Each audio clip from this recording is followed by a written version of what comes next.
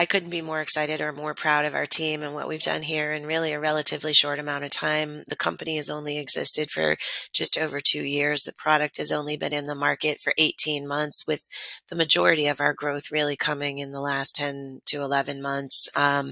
So I am super excited and super proud. As I said, particularly given the current economic situation, to have a lead investor come forward and say, we believe in you, we want to double down on you and your team, and really giving us the ability to, as I said, accelerate our growth, add more value for our customers more quickly.